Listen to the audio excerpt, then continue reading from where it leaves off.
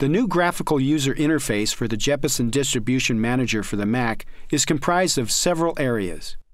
These areas provide you with the ability to easily find more information about your services, status, and devices.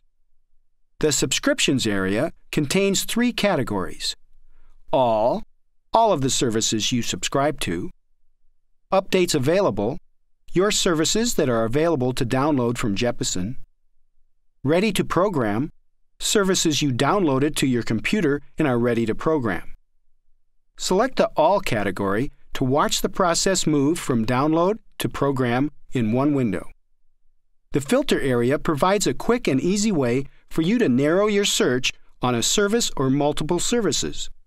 For instance, you can select the type of avionics that you would like to program right now, or you can filter by the type of service.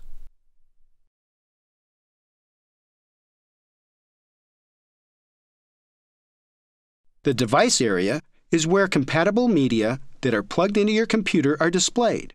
In other words, Skybound G2, flash drive. The Service area is where services are displayed based on your category and filter selection.